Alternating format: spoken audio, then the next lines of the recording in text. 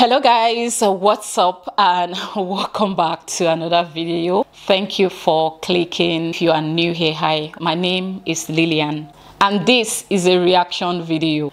Guys, I was not expecting to do this. Why this video is because I was doing a research online to find something else, but I bumped into this video of a hostel in Ghana and I said no way, I must talk about this because I know so many people that have their families schooling in Ghana, kids, brothers, sisters, friends schooling in Ghana, but they have never been to Ghana before. A lot of these people that are paying school fees, brothers that are helping their brothers, or sisters, friends that are helping friends, or a government somewhere that is paying for scholarship for students from 8 countries, but do not know what they are paying for. In this video, I want to expose the luxurious life of students in Ghana. Seriously, this is a university hostel in Kumasi, Ghana.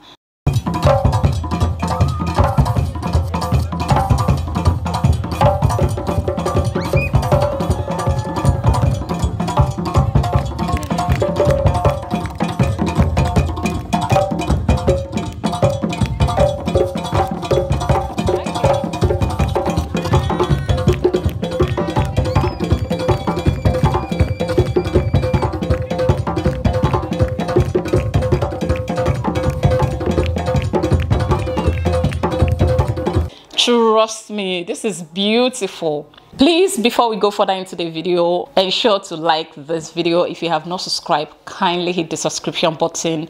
The truth is, I have been to Kumasi, this uni to be precise. I even did a video. I'm going to link it in this video. Do it to catch it up and see what I'm talking about. So I had access to one of the hostels. As a student, you deserve this. Back then, before I moved to Ghana, I do see privileged kids coming to school in Ghana. You hear, oh, this one is now schooling in Ghana. I know a commissioner in Nigeria that has all his kids at that time schooling in Ghana. And I'm like wondering, the unis in Nigeria and unis in Ghana, are they different? Okay, fine. I always thought it's due to strike or something. I used to like, okay, they are going to Ghana to school. What's the difference? Ghana is a black nation and in West Africa, very close to where I come from. So what I didn't know that these people know what they are doing. Seriously, look at the life your child is living. A life of no stress. Now I see why my niece begs me every day that she would like to go to uni in Ghana. Because I already told her, after your senior high in Ghana, remember, you may go back home and go to uni in Nigeria. She tells me she don't mind taking a year off. She would tell me, I don't mind staying 1 year at home, helping out or getting a job to save up, to add with whatever you have for me so I can school in Ghana. So I didn't know that this child has been taking a look. She has been seeing things that I have not been seeing. My child is seeing everything, and of course, who wouldn't want to school here? This is absolutely stunning. You guys, let's take a look at it at night.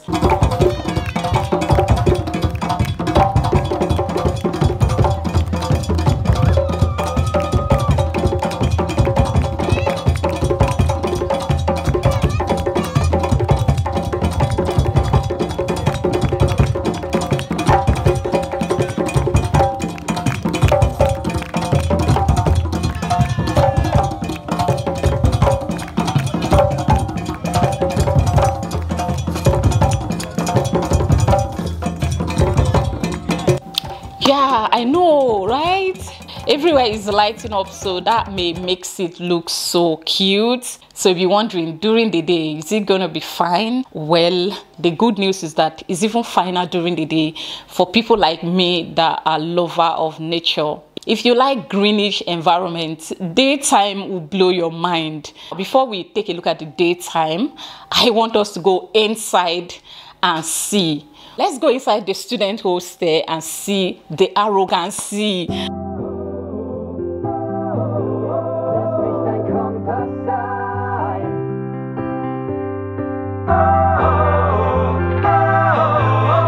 mich dein Kompass sein. dich aus dem Nebel heraus. Bring dich wieder zurück nach Haus, yeah. Lass uns den Schritt nach vorne gehen, zusammen in die richtige Richtung drehen. Ich fühl dich sicher von Ost nach West. Komm, halt dich an mir fest. Lass mich dein Kompass sein. I mean, like, elevator in a student hostel, and this is just 1, 2, 3, 4, 5, 6, 6th floor. Oh, and they are elevators. Ooh, seriously, if you have someone schooling in Ghana and you are paying so much money, this is why. There is no negotiation, there is no cutting corners when you are schooling in Ghana. And this starts even from the very beginning. If I tell you how much I was paying for my kids' school, an average school in Ghana, you'll be like, what is it? But the truth is, the transportation to the school is on point. They bring them back on point. The food that they give them at the school during lunch periods is on point. Of course, the books that you are paying for, on point. So everything you are paying for, when it feels like you are spending a lot of money, when you see what you are paying for, you will just be like, it is worth it. It is worth every penny. I mean, just look at that. I mean, like, did you see the air conditioner, the hair conditioners? Like, it's beautiful. And because sometimes the people that send their kids to school in Ghana are very rich. Okay, they are very rich. Why didn't they send their child to school in the UK or the US or Canada or maybe somewhere in Europe? Why did they send them to another black country near us? Or is it that they don't want them to enjoy life? They are enjoying life. We didn't know. Now I apologize, okay? Now I know. Just look at that. I know it could look unrealistic, okay?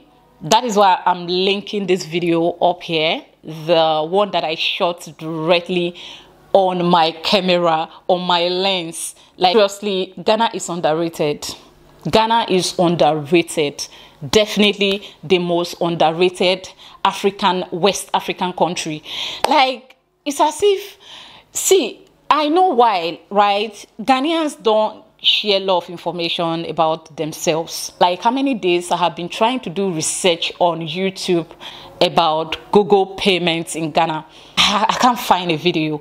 When a Ghanaian do a video talking about something like that, when they get to the part that is about money or wants to look like they are loud, they won't do it. They will just do other parts, maybe how, you know, to monetize. But when it gets to the part of payments, they won't say it. They don't want to become across like they are blowing their own trumpets. But seriously, it is time. I know that YouTubers like Wode Maya, there's another Ghanaian lady that does travel vlogs. Yeah, she also have been showcasing some beautiful places in Ghana, but I feel like loud it. You know when they say raise it.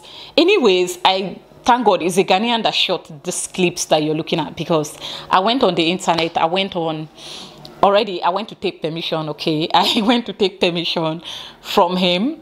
So I know, but like, to do it, and we do it the way that we died here, to give that information and make it a big deal. Yeah, but it's amazing, okay? I love it. I like it like that, okay?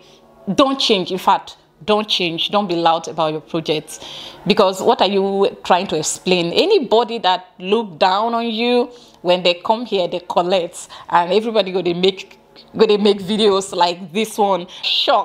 I'm shocked to see this. I'm shocked to see this in Ghana. I believe if they have already seen it before they got here, that pleasant surprise wouldn't have been there.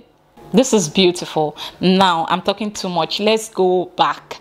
Let's go see the daytime, what it looks like. Now let's go and see what it looks like during the day.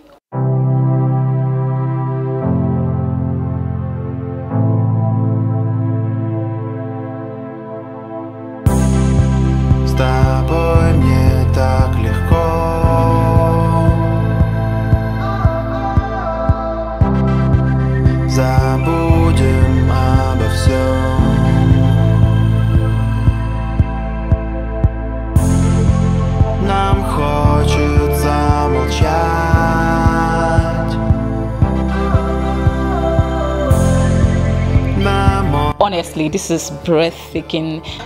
Hostel, for me, it is giving an estate vibes, like estate for top bankers, okay. Now for those that just got admission to study in Ghana and you do not know where you're going to be sleeping, but of course your parents already know what to expect. It costs quite a fortune, but it is worth every bit of it. Now this is what you get to see every morning when you wake up as a student in Ghana. Seriously, if you are studying in Ghana, or kids from my country that are schooling in Ghana, you are nothing but an butter.